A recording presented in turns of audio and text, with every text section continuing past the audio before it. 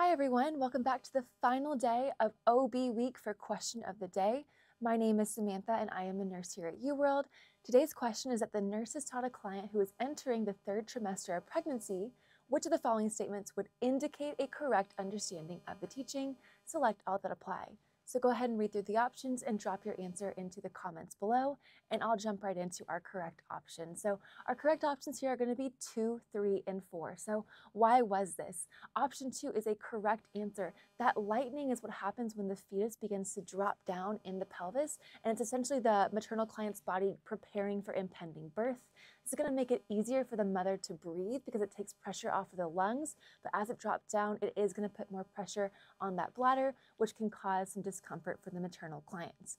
Option 3 is also true. Spontaneous rupture of membranes, or SROM for short, can be a large gush like you see in the movies or a slow trickle. It can present either way.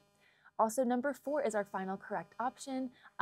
True labor occurs when regular contractions cause progressive dilation. True labor is going to be when the cervix is actually making some change. That's what separates it from Braxton Hicks contractions and false labor. So 2, 3, and 4 were correct.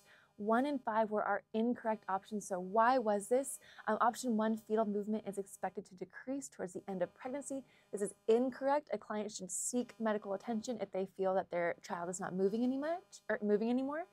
Option 5, blurry vision and a severe headache are common discomforts of pregnancy. This is also false. These are signs and symptoms of preeclampsia, and this is not normal. The client should seek medical attention. So 2, 3, and 4 were our correct options.